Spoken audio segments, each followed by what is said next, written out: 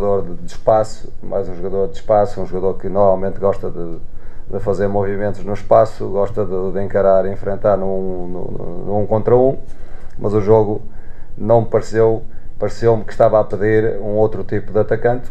Meus amigos, eu cheguei com tudo no mais um vídeo aqui no seu canal Luiz Antônio Rubro Negro e ó, tempo ou espaço? Qual dinâmica o Vítor Pereira irá utilizar no seu ataque no Flamengo? Ele pode utilizar a dinâmica do tempo e a dinâmica do espaço. Luiz, como assim a dinâmica do tempo e a dinâmica do espaço? Vou te explicar tudo isso, vocês vão escutar o Vítor Pereira também falando das características de dois jogadores específicos lá no Corinthians, que era o Roger Guedes e o Jô, e ele vai encontrar aqui no Flamengo jogadores com essas características, o Pedro e o Gabigol. A dinâmica do tempo, a dinâmica do espaço. Qual você prefere? Luiz, no meu time eu gosto da dinâmica do tempo. Luiz, no meu time eu gosto da dinâmica do espaço. Calma que eu vou te explicar tudo isso e muito mais, tá? Mas é muito importante, minha rapaziada. Ô, Psite, se inscreva no canal aí, rapaz. Clica nesse botão vermelho aí de baixo, é muito importante a tua inscrição. A meta é 70 mil inscritos. Vamos ajudar o canal a bater, dá pra gente chegar. Por isso é muito importante a sua ajuda. Clica nesse link, se inscreva no canal que é muito importante. Olha, pega esse link, gente, compartilha, joga no grupo do WhatsApp, joga no Face, joga no Instagram, chama uma amiga, chama um amigo para vir aqui pro canal do Negrão. Olha, tem muito conteúdo de análise tática falando do Vítor Pereira. Quer conhecer ainda mais o Vítor Pereira? Só olhar nossos vídeos aí, ó. Tem vídeos aí que tá bombando, mais de 100 mil visualizações, 110 mil visualizações, porque vocês estão consumindo e estão gostando. E olha, muito obrigado, tá? Muito obrigado, que eu tô vendo que a galera tá gostando muito. E vamos falar da dinâmica do tempo e espaço. Escuta o Vítor Pereira e logo depois eu entro aqui para explicar a vocês essa dinâmica, tá? Mas antes, olha o recado aí que eu tenho para vocês. Meus amigos, você conhece a 1xBet?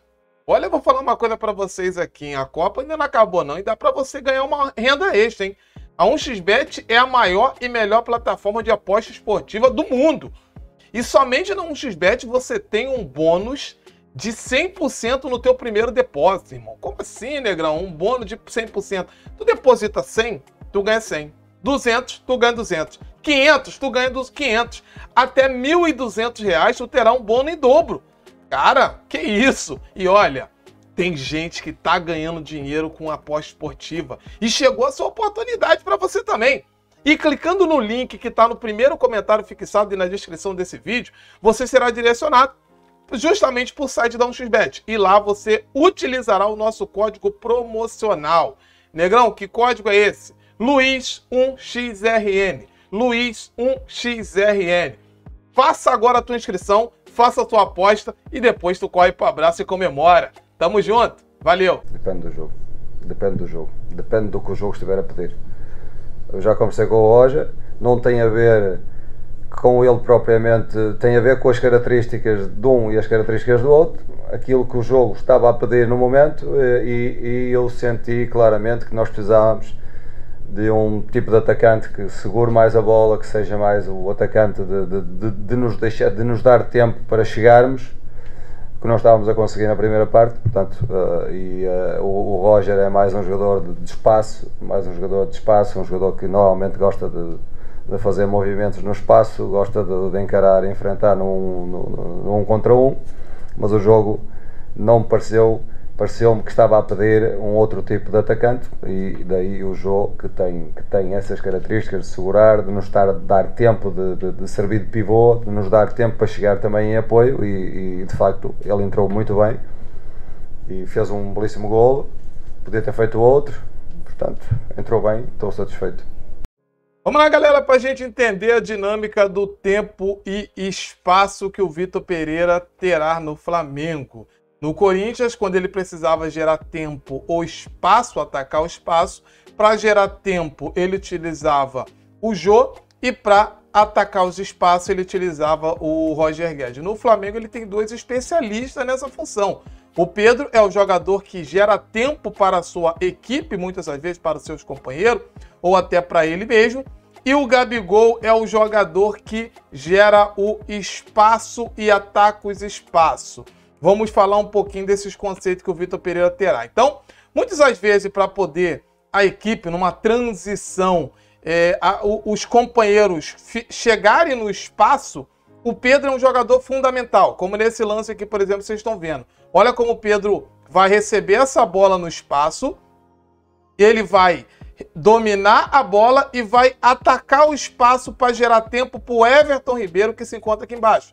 Justamente para o Everton Ribeiro chegar no ponto futuro. Quando o Everton Ribeiro chega no ponto futuro, ele atrai a marcação, gerando tempo, atrasando a passada, temporizando, atraindo o marcador e dá esse passo para o Everton Ribeiro infiltrar no espaço. Então o Pedro, ele gera muito tempo para os seus companheiros.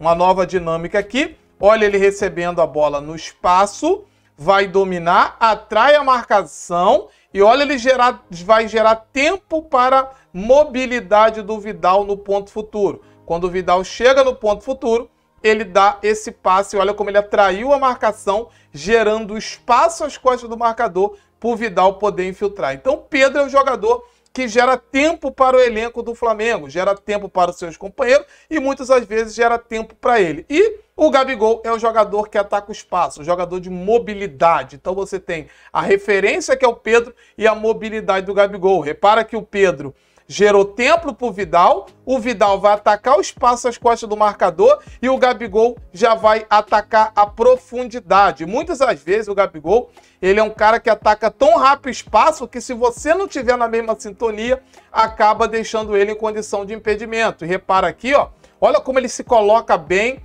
tá? No ponto exato para receber esse passe, o Vidal tem todo o espaço para dar, o passe para o Gabigol já atacar o ponto futuro, mas o Vidal acaba demorando, acaba segurando demais a bola e o Gabigol acaba não recebendo. E o Gabigol, ele é especialista nesse quesito de atacar o espaço. O Gabigol é muito forte. O Gabigol é muito inteligente em fazer isso. Ele tem o time exato para atacar o espaço. Aqui novamente estamos vendo, ó como ele já se coloca na posição correta para atacar o ponto futuro, as costas sempre do marcador, já para receber em condição de finalização. Então ele é muito craque. E o Vítor Pereira vai ter esses dois jogadores. Como eu falei, no Corinthians, para ele poder unir essas duas dinâmicas do tempo e espaço, o Jô e o Roger Guedes dava isso ao Vítor Pereira. Já no Flamengo, ele vai ter dois especialistas de tempo e espaço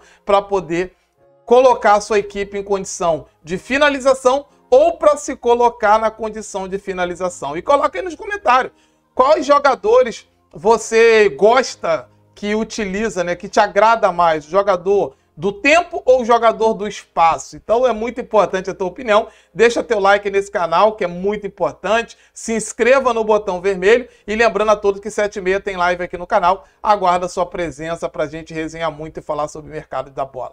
Saudações rubro-negras, é nóis.